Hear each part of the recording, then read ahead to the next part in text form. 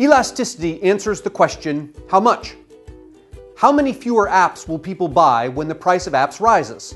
How many more taxi rides and fewer bus rides will people buy when their incomes rise? How many more hot dogs will you buy when hamburgers become more expensive? Economists use three elasticities, price elasticity, income elasticity, and cross elasticity, to answer these questions, how much? The price elasticity of demand tells us how sensitive people's purchases are of a product to changes in the price of the product. For example, if the price of gas rises a lot and you buy only a little less gas than you did before, we say that your consumption of gas is not very sensitive to price changes. Economists say that your consumption of gas is price inelastic. If the price of apps rises a little and you buy a lot fewer apps, then we say that your consumption of apps is very sensitive to price changes. Economists say that your consumption of apps is price elastic.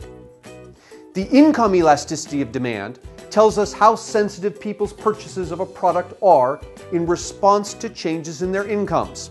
For example, if your income rises a lot and you consume only a little more pizza than you did before, we say that your consumption of pizza is not very sensitive to income changes.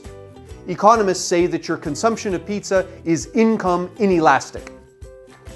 If your income rises a little and you consume a lot more wine than you did before, we say that your consumption of wine is very sensitive to income changes. Economists say that your consumption of wine is income elastic. Income elasticity also tells us whether consumers regard a product as superior, normal, or inferior.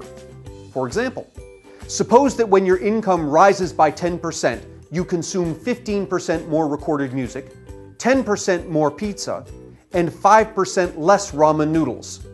Economists say that for you, recorded music is a superior product, pizza is a normal product, and ramen noodles are an inferior product.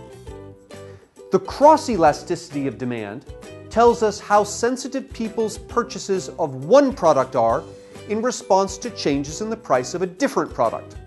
For example, if the price of hot dogs rises a little and you consume a lot less ketchup than you did before, we say that your consumption of ketchup is very sensitive to changes in the price of hot dogs.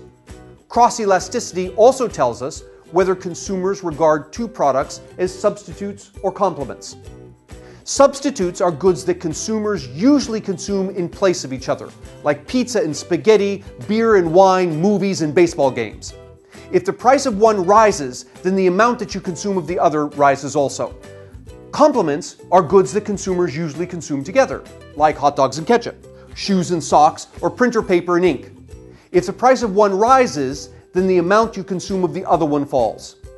Economists use elasticities to describe how you behave toward products, whether you regard products as complements or substitutes, or whether you regard them as superior or inferior. Businesses use elasticities to predict how you will react when they change their prices or how you will react when your income changes.